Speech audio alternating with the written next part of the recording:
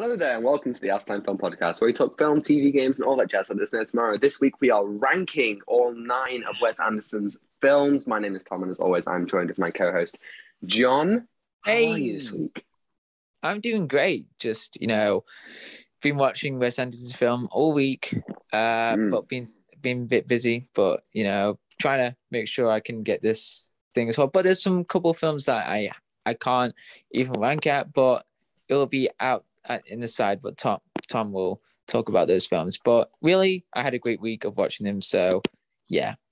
Yeah, that's absolutely fine. I can talk about stuff. But yeah, I'm actually in London right now, so I'm recording this on location. So I don't have my usual setup of microphone. I've got I'm using my phone to record. So apologies if this sounds a bit weird, but we just give it a test run. It sounds fine, I think. So yeah, should we just get straight into it? Yeah, let's get into it.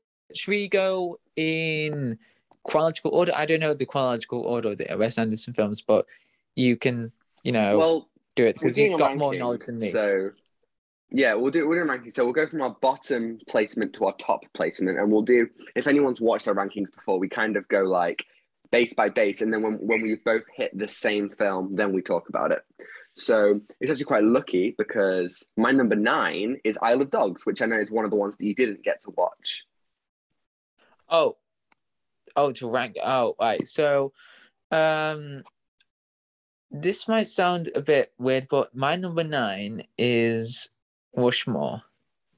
Okay, well, that's actually that is completely understandable. So I'll talk about Isle of Dogs first because I know that's one that you haven't, and obviously you've got 7, not 9. So also Isle of Dogs is.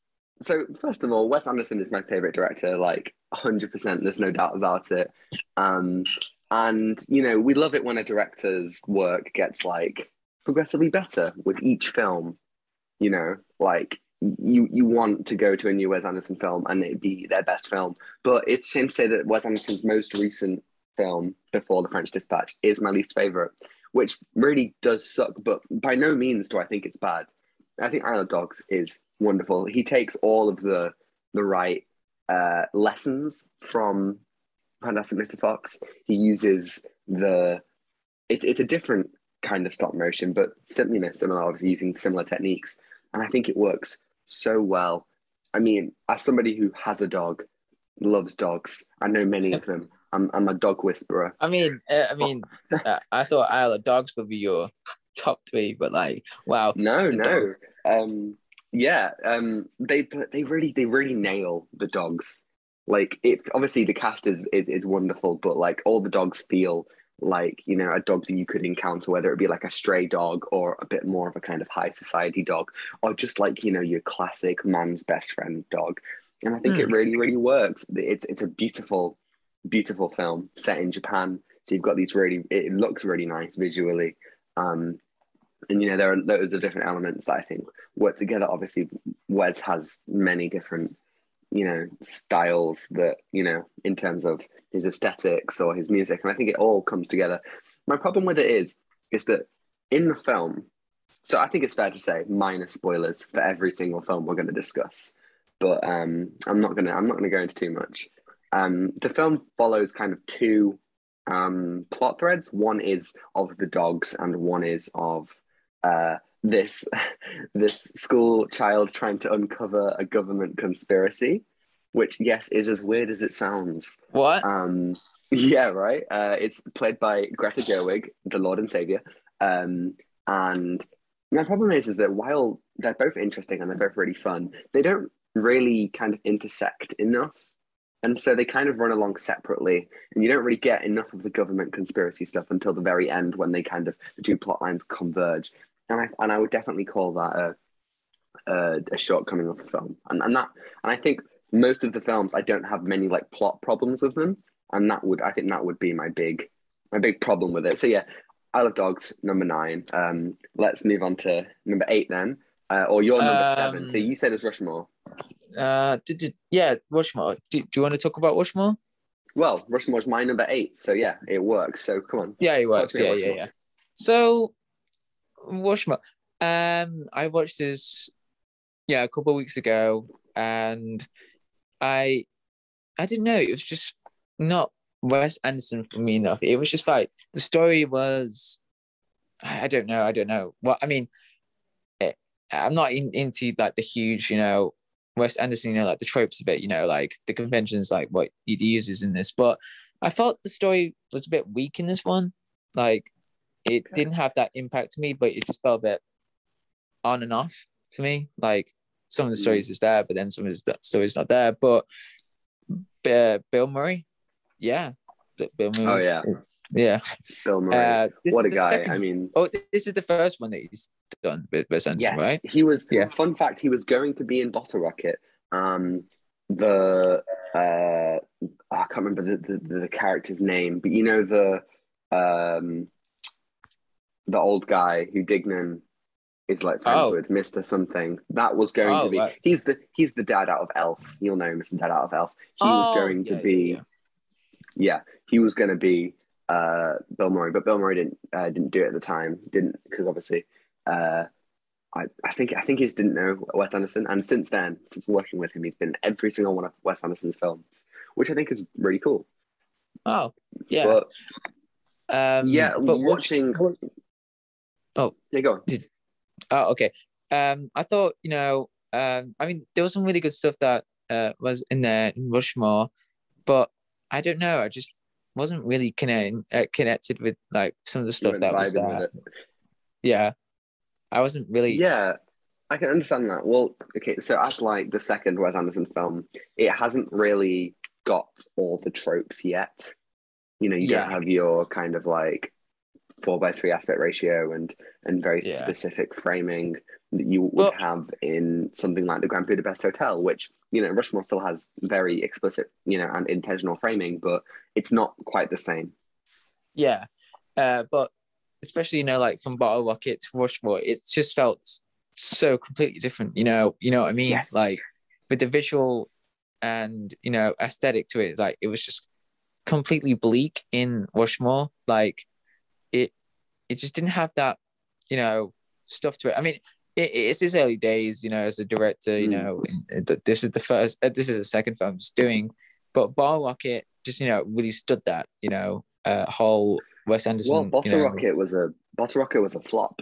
Like really, obviously we'll talk about Bottle Rocket a little bit more later, but it didn't do well at all. And Rushmore was the first kind of. Oh yeah, Scorsese loved it. Thank God. Yeah. But yeah, Rushmore was the first kind of critical and commercial hit that Wes Anderson had. So, we kind of owe a lot of what we see now in Wes Anderson's filmography to Rushmore. It's definitely important because of that. And I would argue that there are a lot of things that you can see Wes developing. Like there's a specific montage of Max, who's the main character, looking at all of the, like, it shows like all of the clubs that he's in. You know what I mean? Yeah, president of this club and this club, and that's a very kind of like Wes Anderson montage of like showing all the different things, and you see it in all of his films. But what I appreciate so much about all of his films is that they're all different. There isn't a single Wes Anderson film that is the same in any way, and whether or not that's a good thing or a bad thing. Like it's hilarious. Like the other films that I really thoroughly enjoyed was like which I'll be talking about later in the ranking, the Darjeeling Limited, The Life Aquatic, Grand Budapest, what else? Well, Rocky, that we are definitely going to talk about. Tenenbaums was very deep, about what the whole family situation, what he's going to do. But I'm going to talk about that one as well. But Fantastic Mr. Fox, that was, completely different. You wouldn't expect that from Wes Anderson, but the way he did it with the animation, just completely there. It really fitted that. I mean, whole. As you say, we'll talk about it a bit later. But I would say that Fantastic Mr. Fox is one of the few perfect adaptations. I think the thing is that. Oh no, I lost my thought. No, wait, okay. Yeah. So Wes, he wants his films to be different, and he says he's never going to do a sequel. I think that's a good thing. Obviously there are thematic links in every single one of his films, but they're all so different in terms of, they're set in different places and about different characters and different ages, and they're all exploring something different. And I think that's so valuable for a filmmaker to have. Yeah, and I really appreciate directors decide to go to a different approach in different films. Like they can make something serious, but also it's just that whole that genre, that caper genre, like having that really dry, little bit dry humor, but it's just hilarious. Like football rocket, like Owen Wilson's characters like wearing that tape over their nose, and then he's like, my nose was bleeding. I don't know which one. I think Anthony said that. Yeah, Anthony was like, "Oh, my nose was bleeding the other day, so I put a tape over it." And it's like, "Oh, okay." And the dry acting as well, like, it's like really hilarious as well, which is just like that whole. It adds to that whole, hilarity of the Wes Anderson films. Definitely, I think in terms of Rushmore, one of the things that I love the most about Rushmore is the kind of relationship between Herman and Max. They both want to, get the approval and the love of Miss, I can't remember her name, the other teacher, and the way that they go about it, like, destroying each other's like lives essentially. And I think what I love, I'm going to say this so many times, but there's so many things that I love about Wes Anderson's filmography, but there is a motif of broken people and really narcissistic people. You see it in Rushmore. Max is a huge narcissist. He says at one point, "I saved Latin. What did you ever do?" And it's like, he believes himself to be the be all and end all, and the person who's going to save so much of, Rushmore and its kind of its whole what's the word? I don't know the word, but he feels like so much, even though he's doing so badly in his classes, he feels like so much depends on him. Underachiever. Yeah, he is definitely an underachiever. Yeah. And Herman as well is a character who, his marriage is failing, and, he's played brilliantly by Bill Murray. And Bill Murray brings this kind of like dry, kind of like exhaustion, like world weariness to him. Yeah, like he just doesn't care anymore. But the one thing that we found hilarious was, well, I saw the scene where Bill Murray's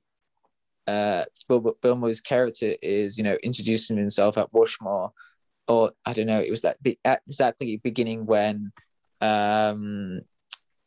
when the Max is daydreaming, sleeping and dreaming about like the success being in class, like, yes, I can do this math, like no one can do it. But that's one of the really funny scenes is like when Max is introducing himself to Bill Murray's character and like saying, "Oh wow, I really admire you," and then the next thing is like, "Oh, who's that?" He's like, "That's Max. He's really smart." And then it's like, "Oh, he's not a good student." That whole exactly, the juxtaposition immediatly. Yeah, and expectation subversion. Like how his films just really subvert the whole situation as well. Like, we're going to follow the protagonist, but then the protagonist is really we're finding more about it, but in a hilarious way. Definitely. I think if I was to give, so I think, in terms of like the ranking, I would put Isle of Dogs at an 8 out of 10. So very, very good film. And I would put Rushmore as a 9 out of 10. I think I probably enjoyed it more than you. But having seen it twice now. Yeah, I'm gonna say an 8 or 7, because I felt okay, there was some really good stuff, but I felt like that the story wasn't really getting me on. I think it's just maybe the time of day, or how I'm feeling. But yeah. And I think my big problem with it is at the end. Now, the ending I think is brilliant. Max stages a play, which is a Vietnam story, and it really touches a nerve with Herman, and Herman starts to cry as a Vietnam vet himself. And I thought that was just so powerful. you know, and there are loads of characters from throughout the film, characters who he is wronged, characters who he hasn't shown the love to. You know, his relationship with him and his father is really well done. There's this really good character. I don't even know his name, but he meets him and he's like, "Hey guy, I like your nurse's uniform," and he's like, "They're OR scrubs," and it's like, "Oh, are they?" And it's just like, and they have this weird like little like tense scene, and in the end he comes back and he was like, "Oh yeah, he requested that I wear a suit." And it's just everything matters, and I think it's such a tight script. But the problem with it then is that Max doesn't get with the teacher, obviously, because she's like 10 years older than obviously, him, maybe even more. But he does, you know, find friendship in Margaret Yang, who is a character he meets when he briefly is at another school, not Rushmore. But you don't really feel their friendship, and that was a problem to me. I feel like you can't reward a character with something that we don't really understand. Yeah, I thought that was a bit, you know, but that it was weird to have that relationship, you know, like Max trying to get the teacher. I thought, you know, it wasn't really. Yeah, I think that's another reason why I connected to the story was like, him trying to get the teacher, but you know, obviously that looks wrong on so many levels. But you ever fancied a teacher? Huh? Have you ever fancied a teacher? No. No. Yeah, I don't think I have either. No. But yeah, I think there is definitely another motif of unconventional love throughout Wes Anderson's films as well. Yeah, which but definitely. That goes. I know what you mean. Like it goes like takes that weird subject, but then you know, does it a bit, you know, on his side. You know what I mean? Like what he does with it. Yeah, I think everything is twisted. What to expect? Because I guess it's all inside Wes's brain, and because of that, you get this, you know, such an interesting thing. But yeah, I think Rushmore, you know, I think it's well deserved to be his first real hit. I mean, it started his relationship with Bill Murray and with Jason Schwartzman. I think that's really cool, especially since Bill Murray's been in everything I want since then. And another thing to add is that, you know, Owen Wilson always finds a way to be in his films. Yes. Well, Owen Wilson in this one, he wrote it. He co-wrote it with Wes. Oh wow, really? He co-wrote it? Way. So Wes Anderson and Owen Wilson were roommates at college. Oh, they were roommates. Yeah. And they wrote this together, and they wrote Bottle Rocket together, and obviously Owen Wilson stars in all but 3, I think, of Wes Anderson's films, and one of those was Rushmore, which he co-wrote, which I think is really cool. Right. Okay. Yeah, so what's next on your list? This is number 7 for me and number 6 for you. I thought it would be well. I haven't seen Isle of Dogs or Moonrise Kingdom, so that would be so that'll make 6 on your list, and 7 for me. Yeah. Oh, okay. What was it? Okay. You don't have your list written down. No, I do. It's just okay. Like right, trying to find it. I do. Oh, okay. So. I was having a hard decision to what was the other films that I really like. So there were some really good ones like Darjeeling Limited and The Life Aquatic and then Grand Budapest. So I want to see the Royal Tenenbaums. Okay. Yeah. Interesting. Yeah, well, I've got Bottle Rocket. So let's wait and see. So what's next on your list? We'll wait and see if we can cross over at some point. Bottle Rocket. Well, my number 6 is Royal Tenenbaums. So we'll talk about Bottle Rocket first, and then we'll do Royal Tenenbaums. Oh, okay. So Bottle Rocket. Wow, this one. This is my fifth. Yeah, this is my 5th. So Bottle Rocket. This one I enjoyed. You know, this is one of the first films, and I talked about it on the pod a couple of weeks ago, didn't I? But I'm glad to talk about it again. But this one just, you know, was really cool, you know, like having that whole comedic dry humor camera and then the keeper, and especially that I've been recommending people to watch this film. You know, it's one of his first films, you know, Wes ever did. So I really like the characters in this one. It was just like hilarious to have throughout the film, you know, with some really funny dialogue that I really liked. Yeah, the story. Yeah, I go on. Oh yeah.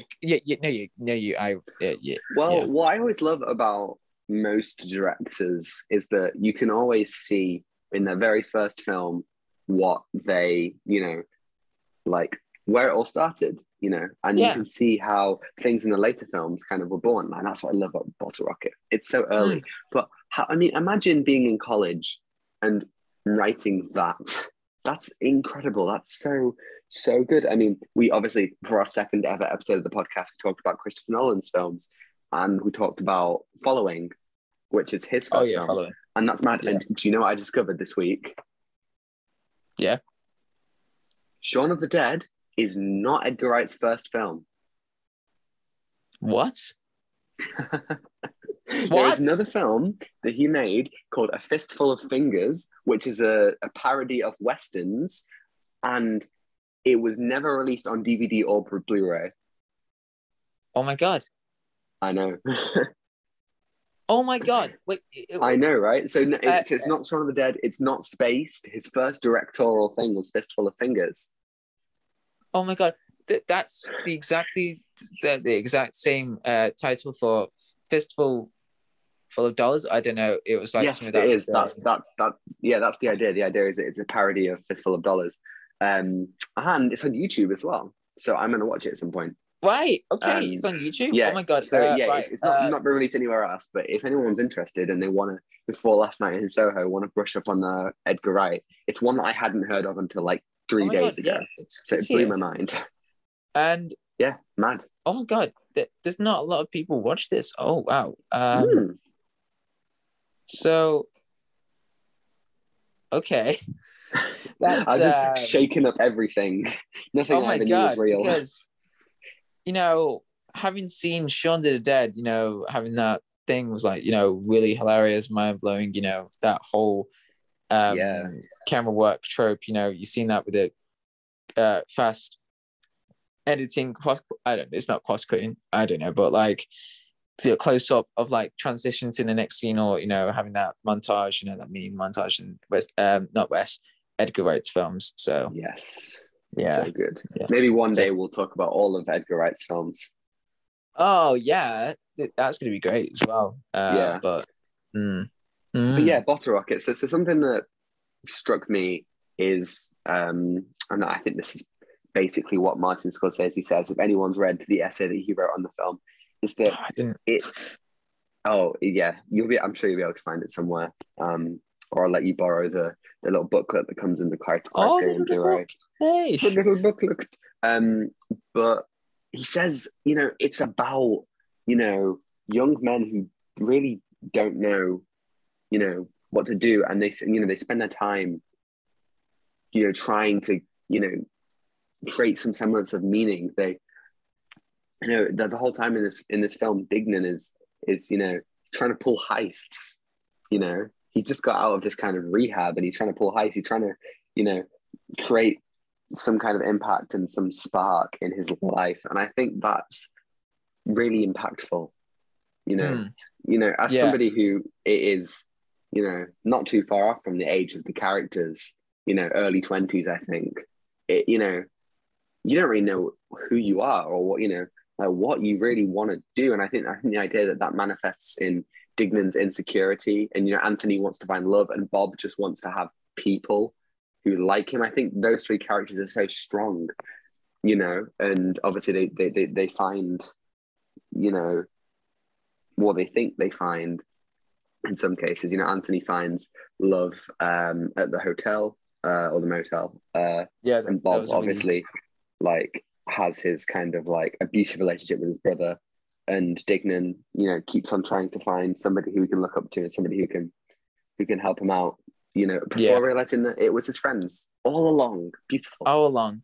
I think that's, you know, really powerful message throughout, you know, Wes Anderson's films, you know, like how you can see the story ridiculous, but also simple at the same time. Like it doesn't, stories don't need to be complex, but, having that simple story, but, giving out like that extra push into it, like that, having that dramatic and emotional push into it. That's like how you do it, especially like in The Life Aquatic, at the beginning, it's just like, Bill Murray, voiceover, what happened to Esteban. Rest in peace, Esteban. Yes. Esteban. Oh my God! Yeah, killed by the shark. Killed by the shark. But like the story is the guy is trying to find the one who killed Esteban, the shark. Yeah, needs to find the tiger shark, and that is just sounds so funny, but it's just like Jaws, but having that hilarious take on it, but and the cool thing, right, I'm really excited to talk about The Life Aquatic, but it's so cool, but it's just like that, having that story, you can make it, how to experiment it, like what you can do with it, and that's where we like in Bottle Rocket, having that idea of like two people having no idea what they're doing with their 75-year plan, and I mean, like it's all manifested, like Dignan, especially in Bottle Rocket, his need to plan everything out and do these heists is a reflection of his own mental insecurities, I guess, kind of. And I think that is a really good thing in Wes Anderson's films, that as you said with Life Aquatic, people have these inner insecurities that manifest themselves in things like trying to catch a shark, or trying to like do a bank heist, something, that kind of stuff, or in Dignan's case, a bookstore heist. That kind of stuff I think works really, really well. And Wes Anderson, I think his use of music is so well. Music. Especially at the in end of yeah. Yes. Oh, I can. You're excited to talk about Life Aquatic, aren't you? Yeah. It's not my favorite, but it's just really cool to talk about. Oh, it's a good one. It's a good one. In Bottle Rocket, there's a sequence just before, spoilers, Dignan gets arrested.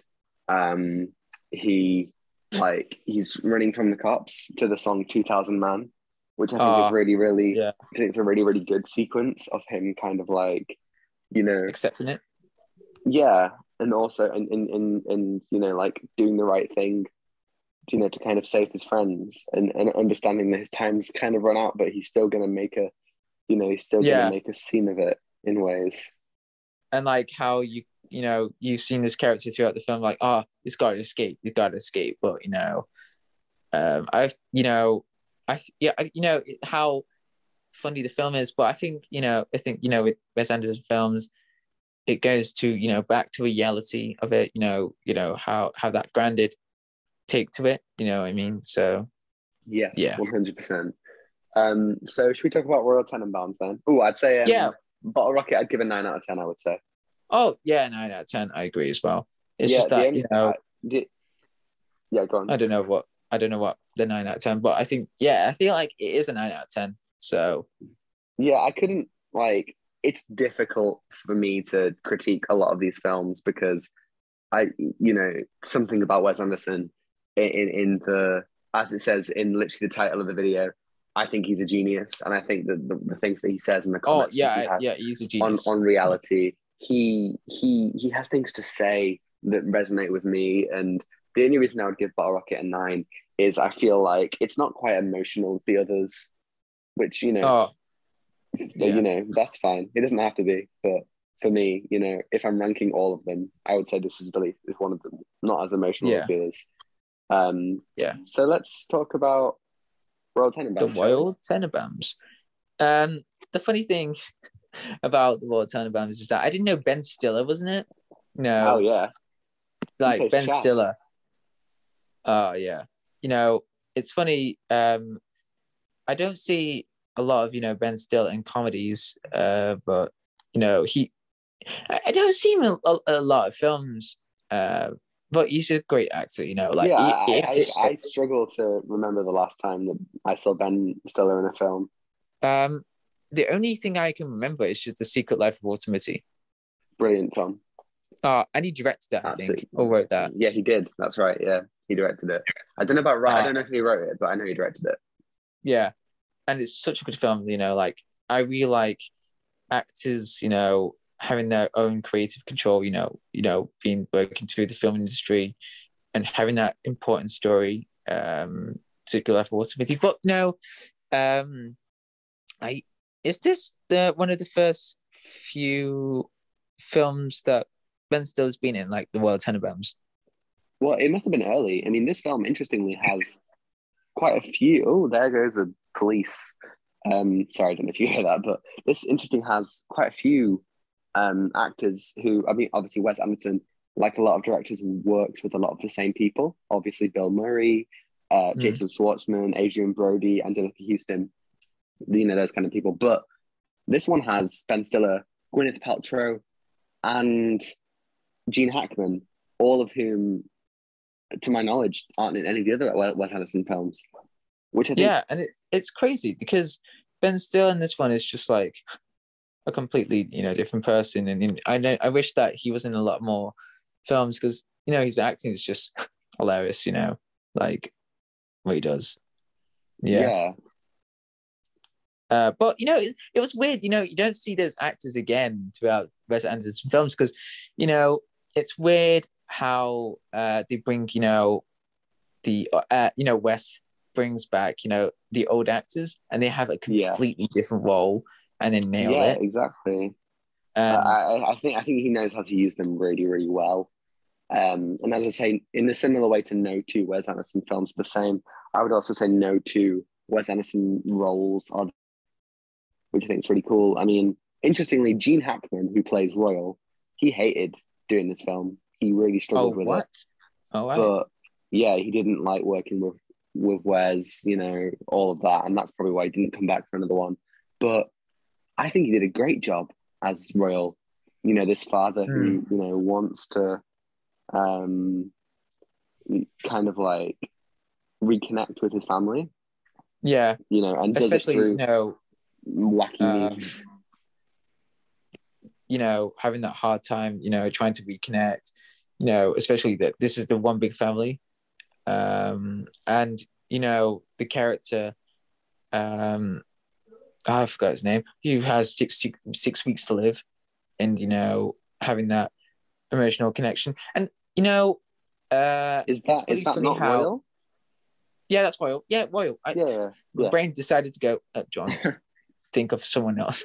No, it's Royal. Yeah, Royal. Having that 6 weeks to live, and it's funny once you see like a trailer of it, and you just go, "Oh, this is really funny." But then, like, Tenenbaums goes into a really depressing, sense of the characters, especially one scene that was like so. Yeah, this could be hard to watch. Wes Anderson's most real film. Yeah, the character. I mean, obviously. Ooh, what's the guy's name? Reggie? That was just the child or the sibling member of the family played by Luke Wilson.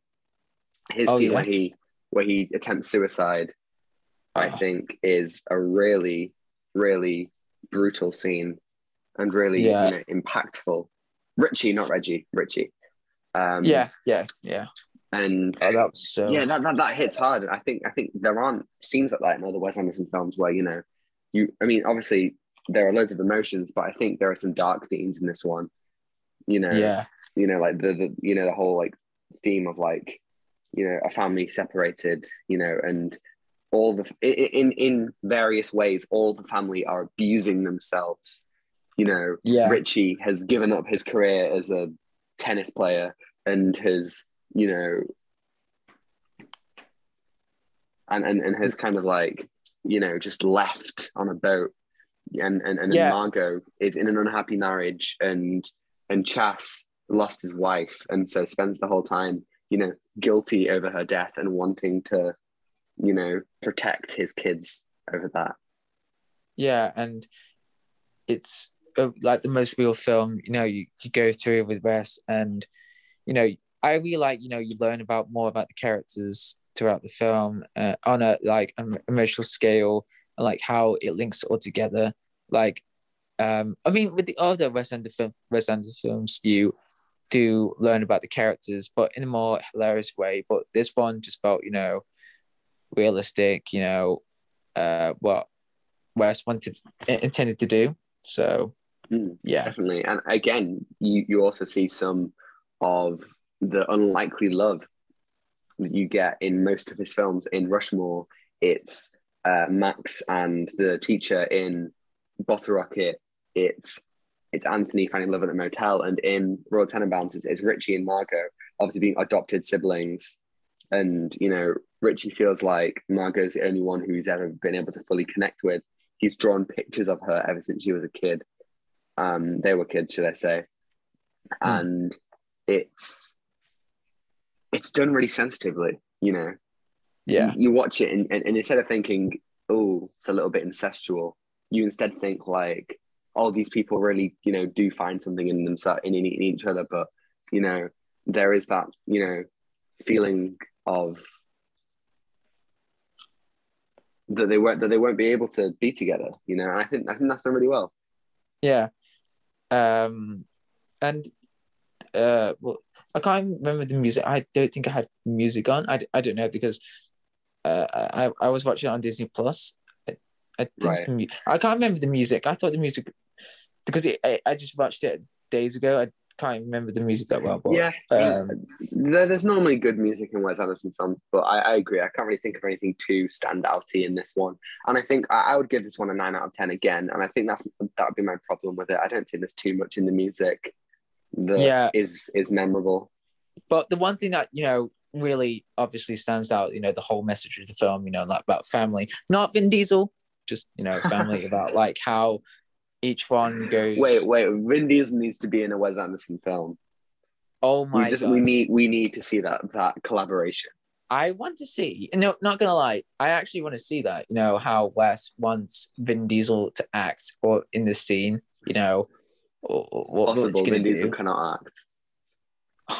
The car, like just fixing the car and just like, yeah, family.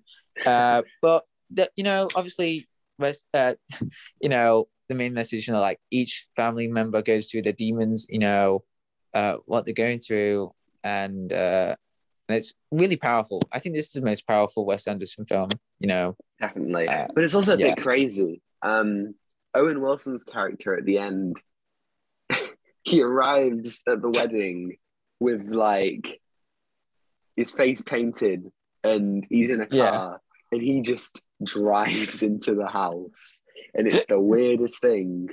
Like it's very thematically relevant with Chas's arc and the death of the dog, which really was heartbreaking, and the way that Chas, the way that Royal saves the kids, and Chas and Royal make up. It's beautiful. Royal's death at the end, and the fact that Chas was the only one with him in the ambulance. I think that's a really nice, father-son connection. Yeah. Yeah, that was great. I really like that one. 9 out of 10 for me as well. So yeah. So now moving on to number 5. So my number 5, your number 3? 4? Yeah, 3. 3. Okay. So I've got the Darjeeling Limited. Oh, right. I have the Life Aquatic, okay. This is a hard decision. I don't want, because I really enjoy these both, but there's like really other good ones. No, Grand Budapest. I want to say Grand Budapest. No, okay. No. Wait, this can't. Wait. This has to be your 4th, right? Okay, 4th. Right. You've got 4. You've got 4 left, not 3. Yes, I've got Grand Budapest. Yeah. Okay. Yes. Fantastic Mr. Fox, the Darjeeling Express, and the Life Aquatic. Yes, that's right. Darjeeling Limited. These are really hard to rank because I really thoroughly enjoyed these. Yes, I am. Yeah, I get you. So yes, I've got Darjeeling Limited as my next one. Right. And let's you had Life Aquatic. Yeah. I'm going to talk about Darjeeling. Yeah, let's talk about that because these are really hard to rank. Where was that ranked? Where was that ranked on yours? Sorry. Where was that ranked on yours? 3. 4. The Darjeeling Express. Cool. Darjeeling Limited. Oh my God, no, because yeah, it's all going wrong. It's all going crazy over here. All right, the Darjeeling Limited. The reason why I say the Express because it's just on a train and it just decided to go, hey, think of the Polar Express, but then the Darjeeling Limited, and then it just comes together as the Darjeeling Express. You know what? I'll take that. I think Wes Anderson should direct a Christmas film. That would be really fun. Yeah, that would be really fun. But let's talk about the Darjeeling Limited. Let's do it. So last time I watched all of Wes Anderson's film, which was last year, this is my favorite. And obviously this time it's at number 5, so it's pretty in the middle, but I think this is a very, very good film. Yeah, very good one. And the one thing that I was really... was this filmed on a train? Presumably. Maybe. Like the entirety? Because you have the... I got you the book of it, didn't I? Yes. And was it really true that it was actually on a train, like with what they filmed? I don't know yet, because I haven't read the Darjeeling Limited bit yet. I've been working through them as I've been watching them, but obviously, I've also been trying to read Dune, and oh my God, and it's so boring. Oh, God. Dune is a boring book, I can tell you that much. But yeah, so I wish I had the answer for you, but I have no idea. But I think having this film set on a train it's a quite interesting poetry for the characters who are all kind of traveling through their lives and all different points of their lives, and going from one place to the next, trying to figure out I can't remember the names, but one of them's trying to escape their pregnant wife, one of them's just trying to kind of like find their mum, and the other one is trying to write and unsure whether they're gonna meet their girlfriend. Fun fact, Wes Anderson made a short film called Hotel Chevalier, right? Oh yeah, I saw that on the thing on here on my Google. I was like looking through to see just in case. That is supposed to be like this. That is set before it, and it's about Jason Schwartzman character Jack with his girlfriend played by Natalie Portman, who is at the end of the film. And that is like their meeting that Jack then writes as a play at the end of the film. It's beautiful poetry. No way. Yeah, it's cool. That's so cool. I wish directors sometimes do that. Well, I mean, like to give more expansion, with the story and films. That is so cool. Yeah, and that was made agree. in 2007. So yeah, so that's same year. It was going to be the opening of the film, but then they've decided that it was too separate from the main. Yeah, separate from the main plot. So they decided not to. So, wait, I need to look on YouTube. Chevalier.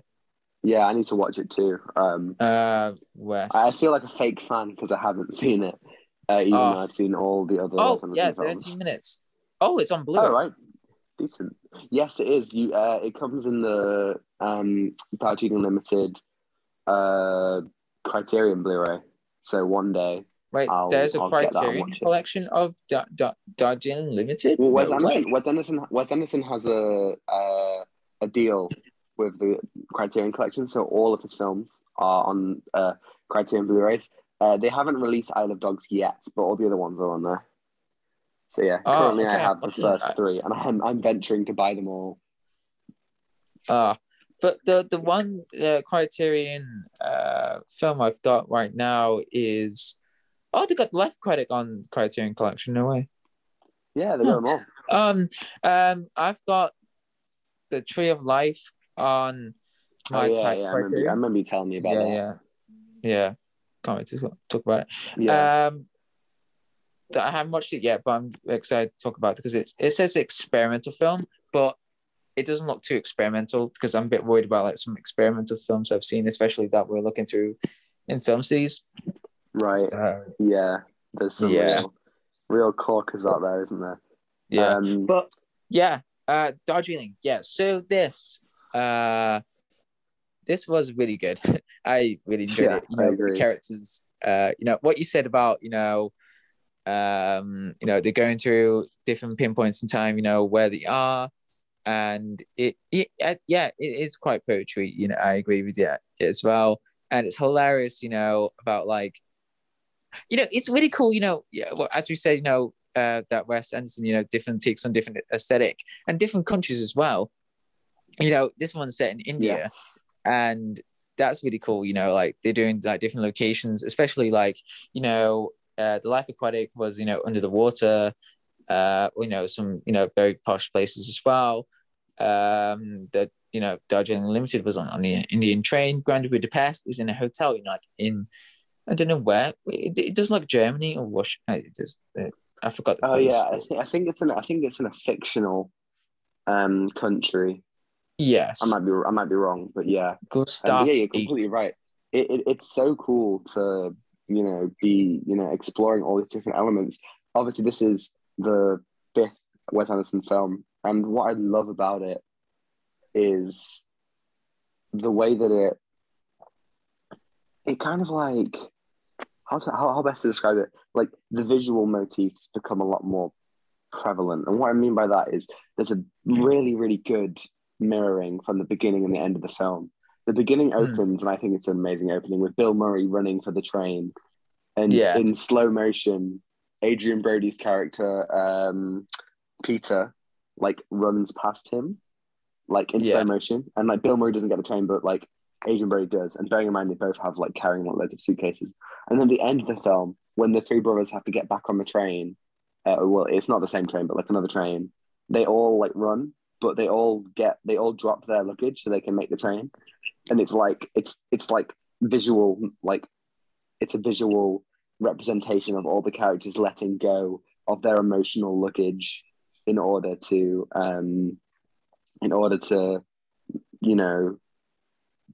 progress with their lives. And I love that stuff. I think it's so cool. That's really, really cool.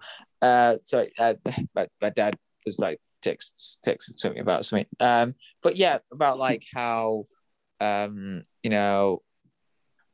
symbolic it is, throughout the film, and how it creates more emotion with these characters, because at the beginning it's more comedic, trying to get on a train, doing something, but then it gives more impact at the end of the film, what they've been through, especially Muslim's characters just like all faces just all messed up, with bandages and I love the scene where he takes off his bandages, fully revealing himself as vulnerable, kind of for the first time in the film. As you said with Royal Tenenbaums, it's all about family. In the Wes Anderson films, there is that recurring motif of family, and what I love about that is that like you get this relationship between the brothers that culminates in this really nice scene where they see their mum and they all just look at each other. You know the scene I mean? And they're all looking at each other and they're all crying. I think it's a really, really cool scene. Yeah, like really impacts throughout the film. Yeah, and I like the Indian religion to it as well. Like they go into different religious places as well, and how it further takes on the characters a bit more, what they're trying to do, trying to get on this journey to reconnect together. So I agree with you. There's really really cool stuff with that, like where they go to the village and they have to save the children. You get a really nice role from Irfan Khan, who unfortunately is dead now, so rest in peace for him. But he's like a really big actor in India. He was in Jurassic World and Amazing Spider-Man. So like and Life of Pi. I think I haven't seen that film once, but yeah, like I think there are some really nice ways to do that. And again, they use these moments to kind of progress the characters of the three brothers, and I think that's really cool. Yeah, and I really like that. I am really so sorry right now, because I've got to go somewhere right now because my parents are telling me that there's an important party thing with my family, I think. So, okay.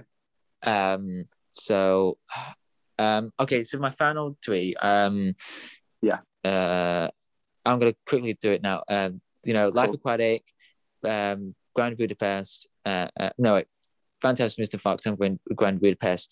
Life Aquatic was, really hilarious. With the whole story with Esteban, like dying, and then having that more serious father and son relationship between Ned and Saizu. I forgot his first name. It's his first name, Saizu. Steve. Yeah. Steve. Yes, Steve Saizu. Like having that important relationship. Steve.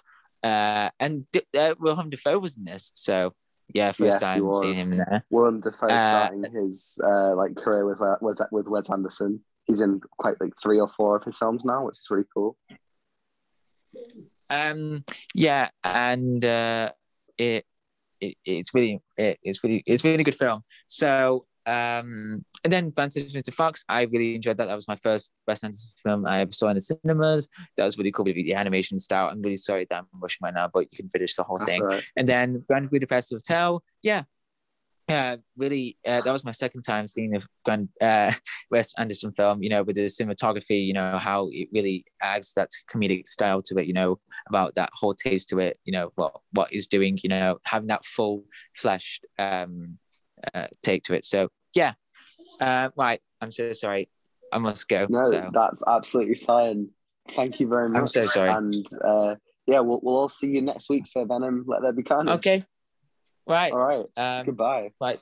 Goodbye. See you.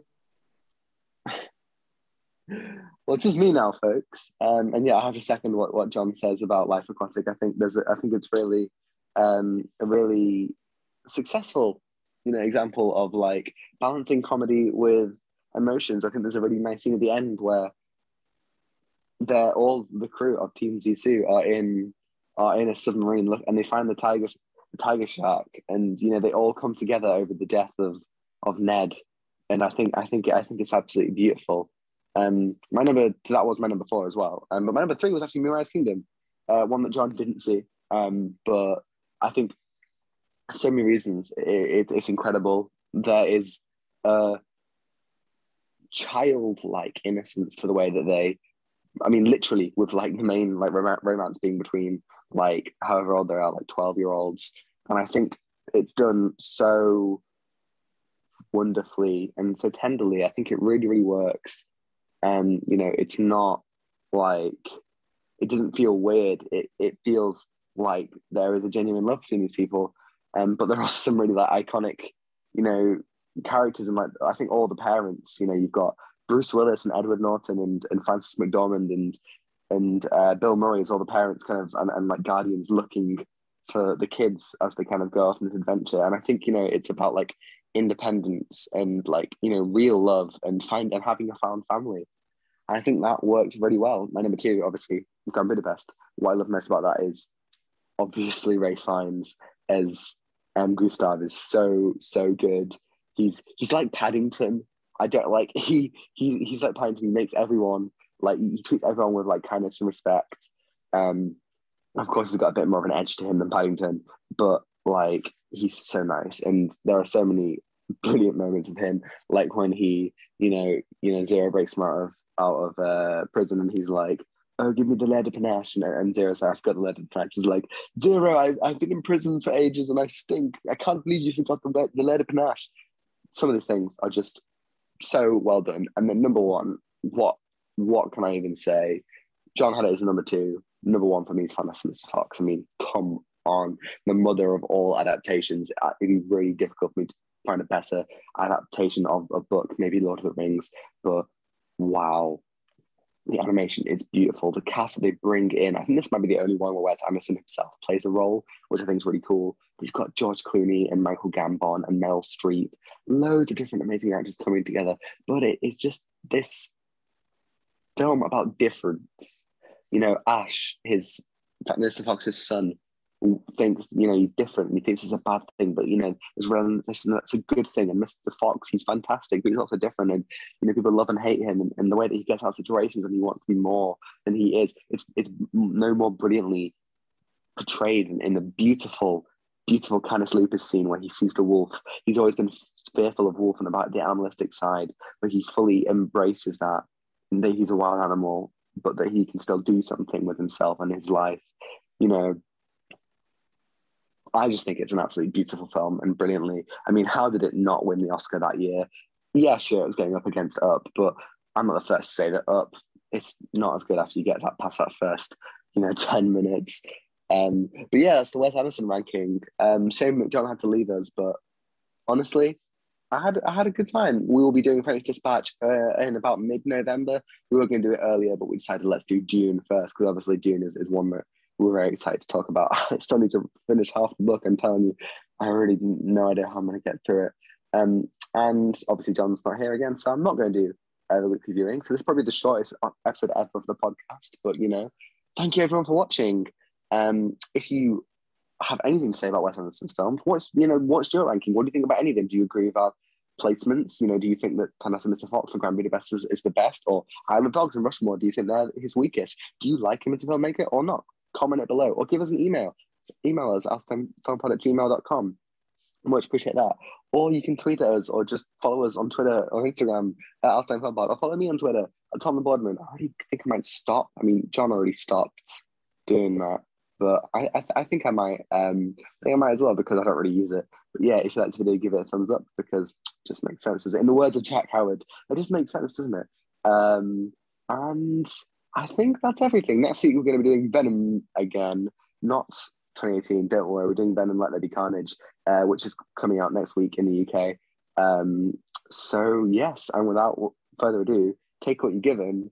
And I'm alone, so I guess I would just have to say, give nothing back. Goodbye.